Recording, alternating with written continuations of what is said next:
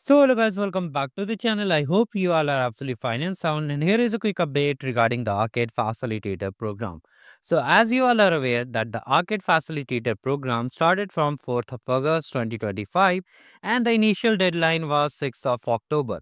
But based on the request of many participants, we have extended it till 13th of October. Now today is the last date and you have time till 13th of October, basically today, till 11:59 p.m.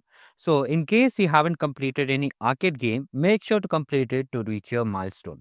Many of you are having multiple queries over here, so I'll cover this on this video also. So, first of all, if you're new to this channel, do like the video and just subscribe the channel. So, the first query is that many of you are asking that I have completed some of the lab free courses. Here you can see total 24 lab free courses are mentioned over here, but some of you have completed at least one or three courses before 4th of August. So will those lab free courses counted if you complete any other from the catalog? So the answer is no. If you have by any chance if you have completed any of the lab free courses before 4th of August, even on 3rd of August, then also the lab free courses won't be counted and you won't be eligible for the top milestone if you are targeting. Regarding skill badges, there is no limitation. You can complete any skill badges from the master sheet also or from their official catalogs over here. Like here, there is no restriction that you have to complete only these skill badges. For lab free courses, there is a restriction that you have to complete only these lab free courses. But for skill badges, there is no restriction, so you can complete it. Now, many of you are having multiple queries regarding the arcade games. So, which games are being counted for the facilitator milestone? And as today is the last date, so you need to hurry up and complete all these games. Now, many of you are asking, will these Diwali games will be counted in the arcade facilitator milestone bonus? So the answer is no. If you complete this arcade, basically three-pointer game, then you'll get 336 points for both these games. But these games won't be counted at the arcade facilitator milestone games, which is mentioned as arcade games. For this, you have to complete this base camp, level 3, level 1, level 2. All these four games you have base camp, level 1, level 2, level 3 to complete the arcade games. And for trivias, we have only the four trivias you can complete depending on the milestone in which you are residing. Okay, so this was the quick update I wanted to share regarding the solution. Here is the master sheet you can see here.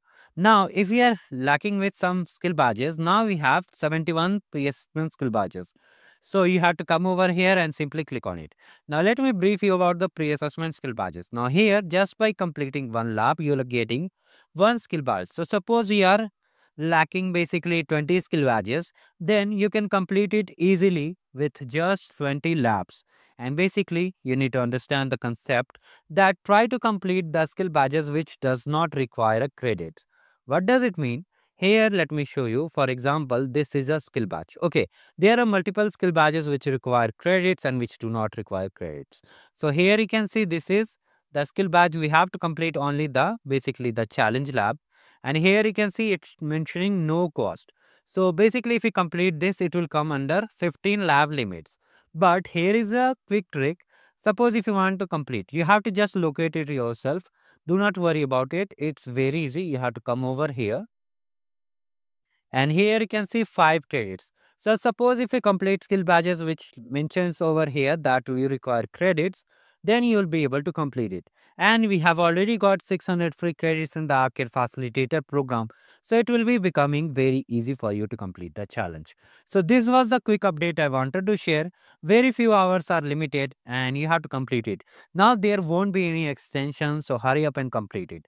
Now what will happen after the Arcade Facilitator program ends? A dedicated video will be there. Do not worry about it. Can you still claim the swags and what are the updates? So in short, if you want to ask that the swags claim form will be out in January and you'll be getting then only. Apart from this, all detailed information will be available on the channel. Do like the video and subscribe the channel. Thank you. Have a great day ahead.